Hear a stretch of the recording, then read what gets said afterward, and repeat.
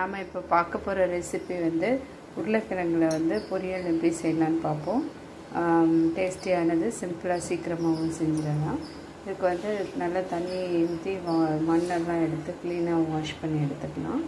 எடுத்துட்டு தோலை பீல் பண்ணிவிட்டு ஸ்டெப்பாக கட் பண்ணி தண்ணியில் ஒரு 10 நிமிஷம் போட்டு எடுத்துகிட்டு செய்யலாம். நான் தோல் நீக்கினேன்.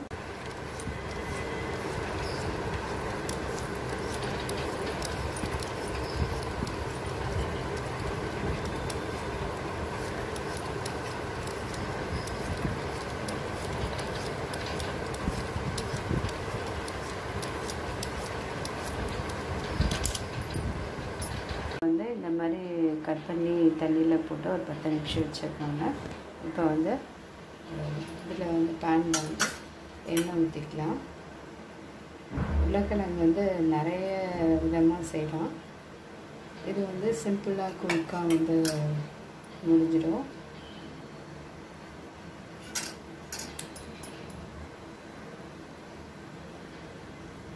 இஞ்சி பூண்டு வந்து 5 பூண்டு, ஒரு கொஞ்சம் சின்ன துண்டு இஞ்சி எடுத்துருக்கேன்.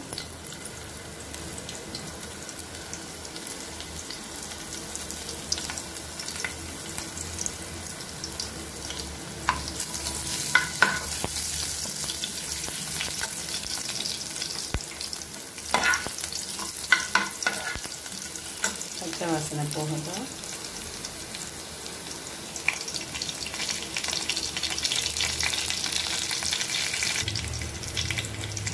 உருளைக்கிழங்கு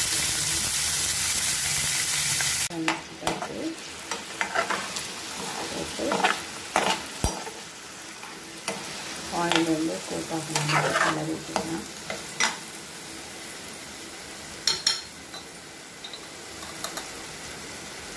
மஞ்சத்தூள், மிளகாய்த்தூள், கரம் மசாலா பவுடர்,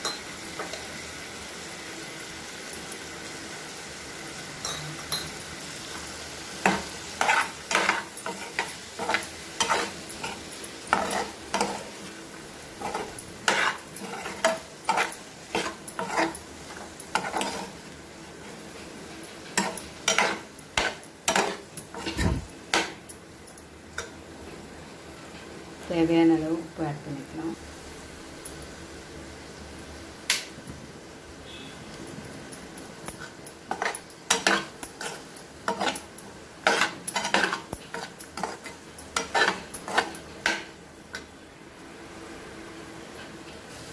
பெப்பர் வந்து பொடி பண்ணி வச்சுருக்கேங்க. இதை கொஞ்சம் லைட்டாக சேர்த்து கிளறி விட்டுட்டு தண்ணி ஊற்ற போகல, சிம்மிலே வச்சுட்டு தட்டு போட்டு மூடிக்கலாம். இது ஆவி விடுற தண்ணியிலே வந்து உருளைக்கிழங்கு வந்து குக் ஆகிடும்.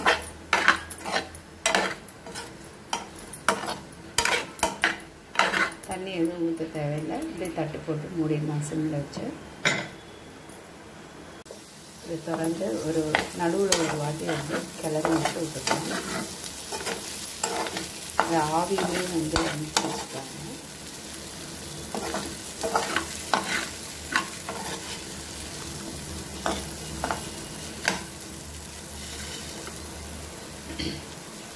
காய் பண்ணி வந்துருச்சு.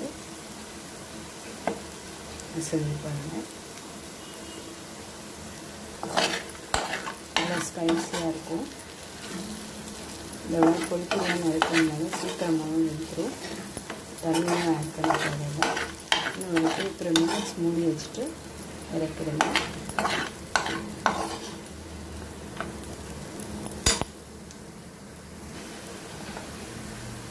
டேஸ்டியான உருளைக்கிழங்கு வறுவல் ரெடி. ஈஸி, டேஸ்டி, ஸ்பைஸியாகவும் இருக்கும். குயிக்காகவும் செஞ்சிடலாம்.